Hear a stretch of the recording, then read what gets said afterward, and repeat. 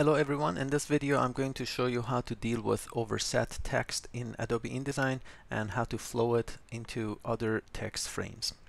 In this example I have a text box that has overset text. Overset text means there's additional text that does not fit in the text frame.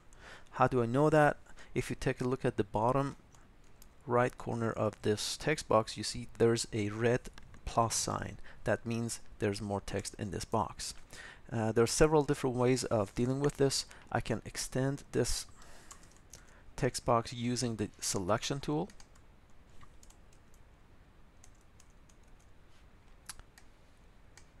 Until it hopefully accommodates the text. But as you see, it's not working for this column, so I still have more text hidden here. So in order to deal with that, I'm going to click on this once. As you see, it loads the rest of the text here. I'm going to scroll up and then click right here. It will automatically create a text box and will place the rest of the text here. I'm going to show you a different way of dealing with that. So let's say I have a text box this size, and also I don't want InDesign to insert the text to the entire column. I would like to draw the text box myself. If you wish to do that, you need to load the text. So I'm going to click on this plus sign, and then I'm going to click and drag to draw my own text box. I see there's more text here. I can repeat this process by clicking here, and I'm going to click and drag here as well.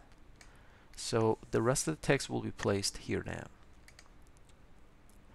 I'm going to show you a different way of doing it again.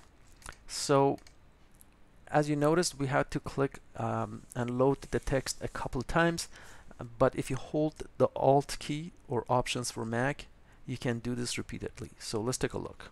I'm going to click on this plus sign one more time, and this time I'm going to hold Alt or Option, click and drag.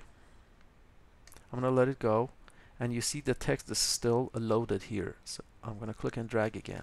So you can do this forever as long as you have your finger on Alt or Option on your keyboard.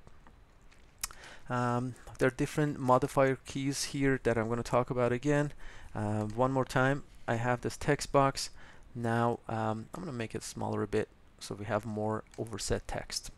Okay, I'm going to click on this plus sign, and then I'm going to hold Shift and click here once. What happens is InDesign is going to fill the page with this, and also will continue and create other pages and fill the text in the pages as well, as long as the text is accommodated in the document. You can also do the same thing by holding Shift and Alt at the same time, but if you do so, InDesign will place the text in existing pages but will not create additional pages. I hope you enjoyed the video. Thank you for watching.